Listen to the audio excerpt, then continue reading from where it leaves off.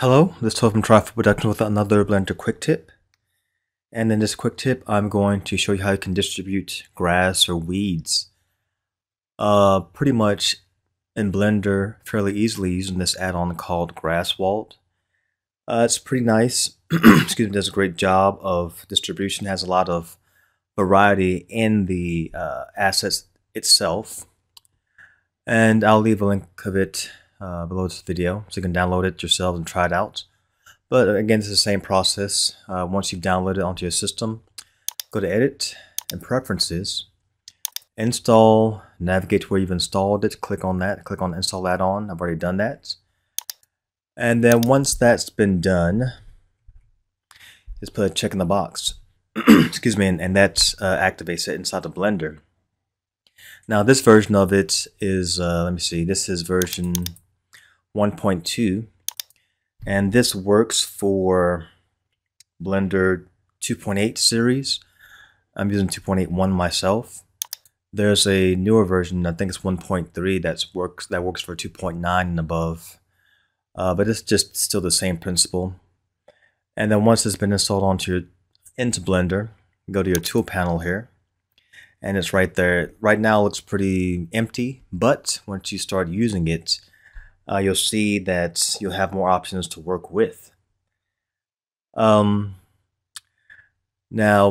the key thing with Graswald is subdivisions. You have to just subdivide your mesh, no matter what it is, a cube or a plane. We're going to use a plane instead of this cube. So I'm going to press delete on my keyboard. I press Shift A. Go to Mesh and Plane, click on that. And I'm going to press S to scale it up and just drag my mouse up to make this plane a little bit bigger.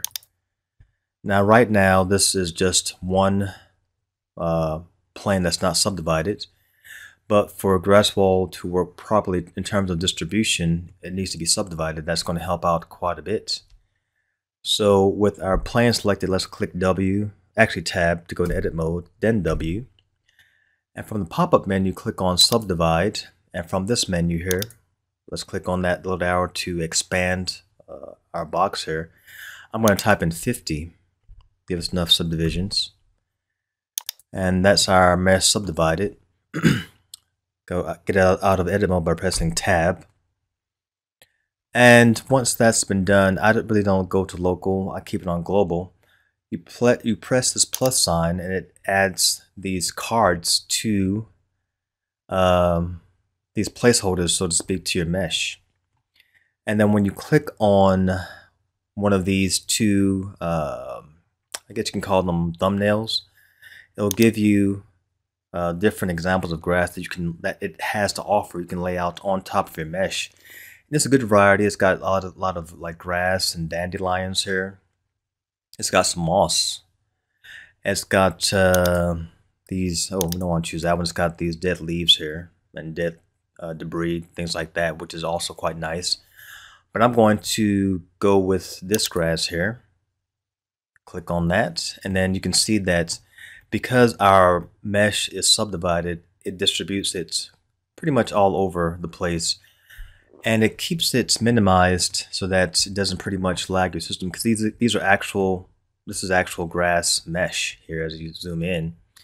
And it works, I think it works in Eevee, but let's see if it does. Just want to make sure of that. I change my viewport there. Okay, it doesn't work in Eevee. It works only in cycles. So right now we're in Eevee. When we change the viewport, we just turn to white because it only works in cycles. But it looks great. But in order for your viewport not to lag, that's why it's pretty much distributing it the way it is. And you can have it a lot more dense than it is. But to be on the safe side, what I do is this. But let's go to the parameters first, just to give you an idea of what it has to offer before we go into distributing it on our plane here. I'm going to scroll down. You can see you can change the growth of it in terms of the density. The seed is just for in terms of the way it's scattered across your plane or across your mesh. That's all it does. Just kind of scatters it when you move this parameter here. Just kind of scatters it just randomly. And your particle size, it just makes your grass bigger or smaller in terms of clumps. And then here, before going any further, it gives you different varieties of, or different variations of the species. Right now it's on orchard grass. If you left click on this thumbnail here, it gives you different versions of that same kind of grass. And down here, all these are, it just gives you a different view of the thumbnails. Again, you click on that, it just gives you the same kind of options here to change your grass wherever you want it to be, or whether you want it to be this kind of grass, or you want it to be moss, or the leaves. And once again, if you click on any of these major thumbnails here, you can change the variant of them here. So that's a good option to have. Excuse me. As we scroll down this disabled, it says disabled child optimization, which, I mean, that actually still helps in terms of not being too heavy for your system to process or to use. So we just leave that box checked. You can change the display here in terms of the texture, in terms of the number of particles in your viewport. Actually, you can make that less in terms of how, because that actually still helps and optimizes your viewport. You can have it displayed at 100%. Now the textures here, you can make it textured or solid or wired or bonds. All these options here, this still helps in terms of not causing Blender to lag, which is still helpful. When you go down to distribution, this is why you have to subdivide it also, because when you go down to distribution, if you want to weight paint, which is a good option to have in terms of, once again, not causing Blender to lag, weight paint where you want the grass to be. We'll look into that in a little bit. You can also have the grass move in terms of it being blown in the wind by affecting the turbulence of it. Just click on this and create new turbulence. This affects the grass as a whole. Actually, this affects the individual leaves of the grass. This apparently affects the grass as a whole. So that's, you have options there also, which is quite nice. You have all these options here in terms of the material, the age. You can make the grass age in terms of being dry or not too dry. The translucency of the grass in terms of it being, you being able to see through it in terms of like the sunlight reflecting through or going through the leaves. You can increase the wetness in terms of you wanted it to look like it's just rained on the grass. You can change that. Dead patches, that's affected also the dryness of the grass, so on and so forth.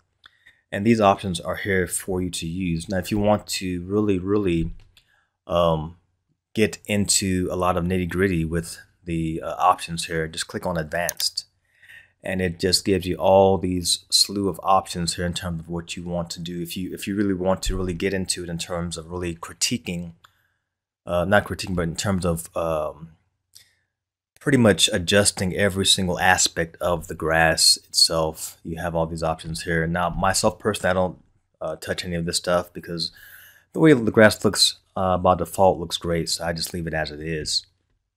But if you want to go further in terms of detail and all that kind of stuff with the color, the bump, the dryness, the dead patches, and so on and so forth, you have that option to do so.